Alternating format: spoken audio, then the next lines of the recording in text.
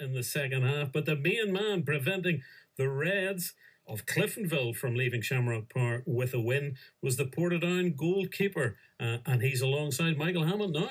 Yes, I've got the man of the match alongside me, Jethren BARR, who made a string of fantastic saves in that second half. Jethren, I don't want to be disrespectful to your teammates, but if it hadn't been for you today, I don't think you'd be going away with anything.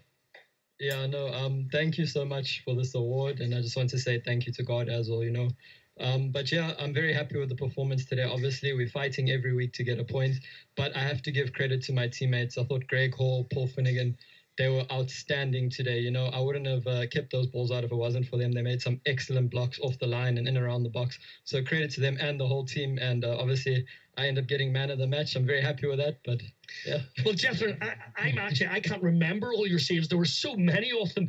Which one of the saves did you like the best? Which one gave you the most pleasure? Joe Gormley threw one-on-one. The one-on-one. Yeah, I always love making one-on-one saves. I've done it against Lon a few times as well. I think it was last week or the week before. But yeah, today as well, I was happy with that save, especially against a guy like Joe Gormley of his quality. It's always good. And Jethren, your home record this season, that's 9 games without a win, but it doesn't really tell the full story because you've had some fantastic performances here. You've held Lorne here, you've held Linfield here, you've had narrow defeats to both Lorne and Linfield, and today again, wonderful performance against Cliftonville. Is that a point gained, or do you feel that was 2 points dropped, or are you happy with that draw?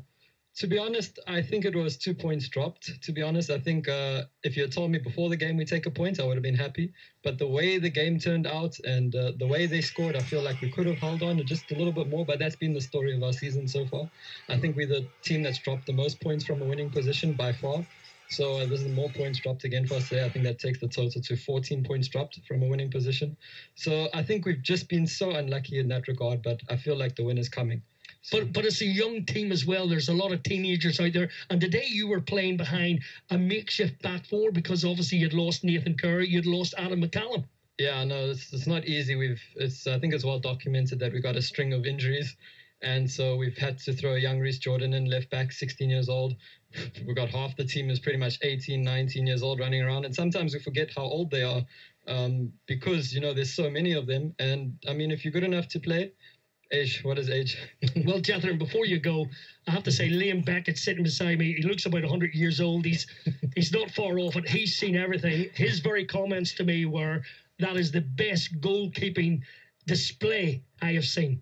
Wow, I'm truly honored. Thank you so much. It really means a lot to me. I work really hard, so thank you for that. Thank you very much. By the way, Liam is taking his prize as man of the match here at the moment. But Jethren, it was a joy to watch. Fantastic young man. That was brilliant. Thank you so much. I appreciate it. And thank you for joining us. All right, cheers, guys. Cheers.